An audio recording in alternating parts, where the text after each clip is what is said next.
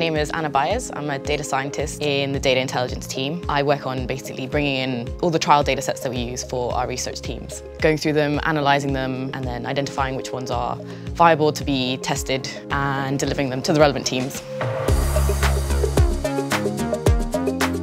I heard about G-Research through word of mouth. Other students at UCL had mentioned it at some point. I recognised the brand. I saw an opportunity arise in their engineering department and I applied, and the rest is history.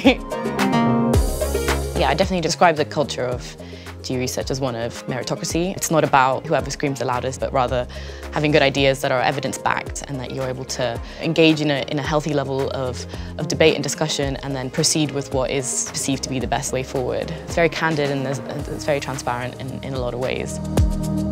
There's a real emphasis on people socialising and communicating with each other. So last Thursday of every month, there'll be beers and snacks and wine available, and everyone sort of from all over the company come and meet and sort of interact.